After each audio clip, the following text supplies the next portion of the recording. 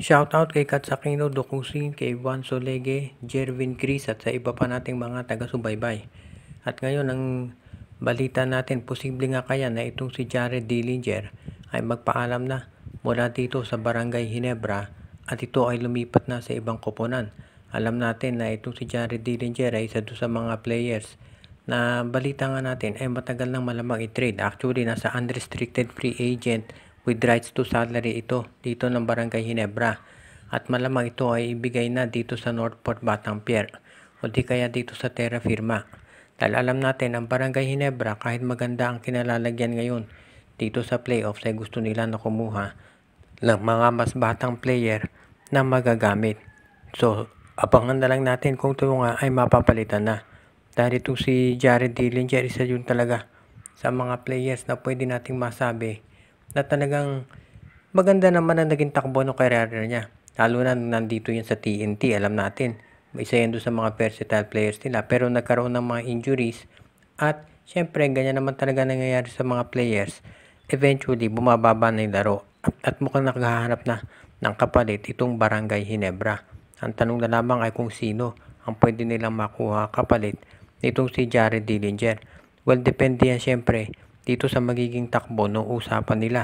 Dahil sa ngayon, itong Barangay Ginebra, maraming hinahanap ng mga players yan na gustong pandagdag sa lineup nila. Kung si Dillinger lang ang iti-trade nila, obviously, baka second round pick lang ang makuha.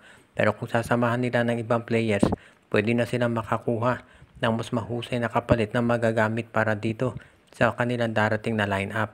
At alam natin, nagpe-prepare ng Ginebra dito sa Commissioner's Cup. Kahit na nakafocus sila dito sa Governor's Cup, alam nila na kinakailangan nilang gumawa ng paraan para maging mas malakas ang lineup sa Commissioner's Cup. Ang Converge Fiber Xers ngayon, syempre nakafocus sila dito sa kanilang susunod na game kontra San Miguel Beer.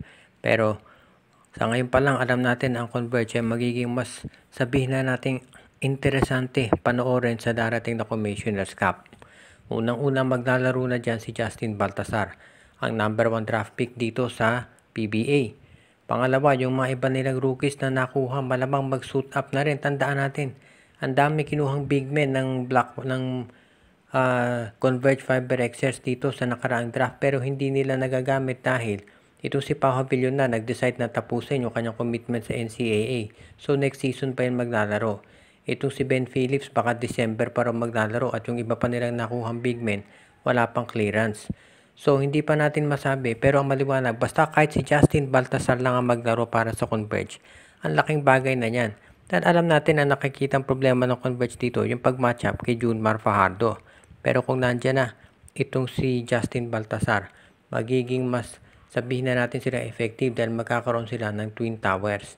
Siyempre, excited ang karamihan na makita na itong si Justin Baltasar na maglaro dito sa PBA. Kaya yan ang aabangan natin sa Converge sa darating na Commissioner's Cup. Ngayon kung pagdating naman sa trades, posible na gumawa din sila ng marami yan. Dahil yan ang inaabangan ng Fiber Xers ngayon. Yung oportunidad na mas mapalakas pa itong kanilang lineup. As it is, alam din natin na itong Converge ay isa doon sa mga teams na gustong gumawa ng paraan para sila ay makasiguro na magkakaroon sila ng talagang legitimate chance na mag-champion. Alam naman natin na yan talaga ang ultimate objective nila. Kaya dito natin makikita kung ano talaga ang gagawin ng Converge Fiber Xers. Seryoso ang management sa pagpapalakas ng kanilang lineup. Kaya ito ang kanilang gagawin ngayon sa susunod. Kaya yan ang aabangan natin dito sa Converge kung magkakaroon nga sila ng ganyan chance.